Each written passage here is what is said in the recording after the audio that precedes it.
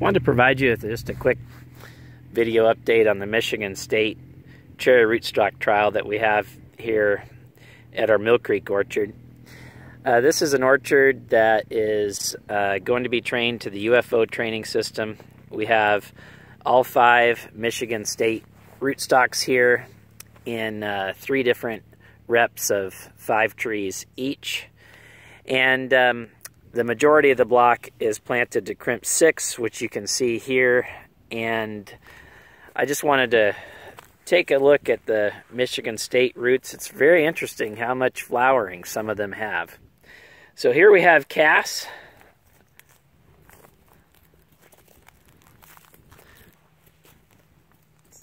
One of the less vigorous and based upon this flowering, perhaps more precocious rootstocks.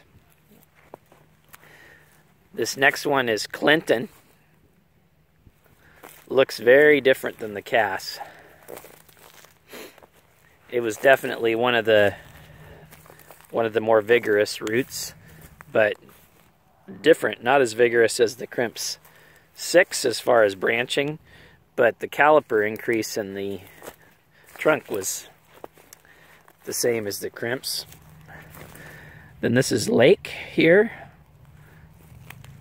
Very interesting to see the bloom on here. I'm curious if that correlates with precocity.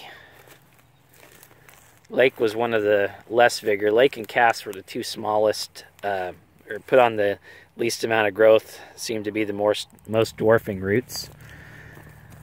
This next one is Crawford.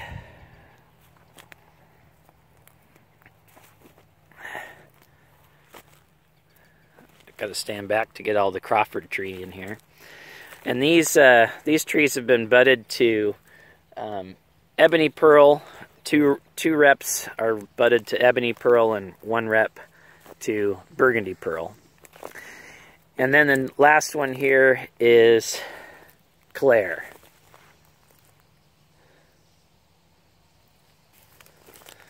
So again, you see a lot of blooms here.